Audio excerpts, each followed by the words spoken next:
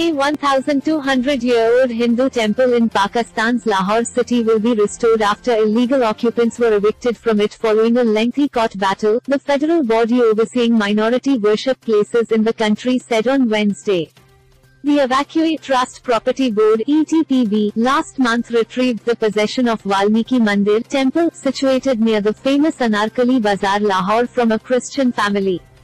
Besides Krishna Temple, Valmiki Temple is the only functional temple in Lahore.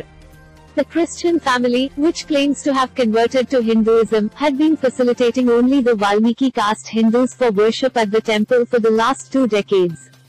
ETPB spokesperson Amir Hashmi told PTI that Valmiki Temple will be restored in accordance with a master plan in the coming days. Read, Hindus from India, us, UAE pray at 100-year-old renovated temple in Pakistan. Over 100 Hindus, some Sikh and Christian leaders today gathered at the Valmiki temple. Hindus performed their religious rituals and had langar, food, for the first time it was retrieved from the grabbers, he said. The Christian family had grabbed the temple more than 20 years ago. An ETPB official told Dawn newspaper, the temple's land was transferred to the ETPB in the revenue record, but the family in 2010-2011, claiming to be the owner of the property, filed a case in the civil court. He said besides going into litigation, the family also made the temple only for the Valmiki Hindus. This left the trust with no option but to fight the case in court. This time, the court also reprimanded the petitioner for false claims, the official added.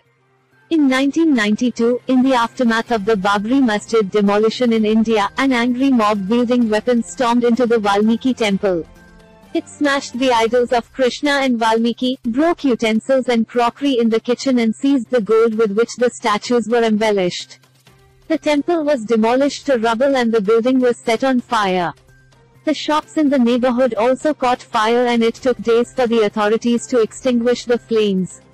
The ETPB spokesman told Dawn newspaper that a one-man commission constituted by the Supreme Court of Pakistan presented its recommendations to the government, stating that the temple must be renovated to provide better workshop facilities to the Hindu community. But the ETPB, in the wake of the litigation, was unable to start restoration work at the temple constructed on over 10 Mala land worth millions in the heart of the city, the spokesperson said. The ETPB looks after the temples and land left over by Sikhs and Hindus who migrated to India after the partition. It oversees 200 gurdwaras and 150 temples across Pakistan.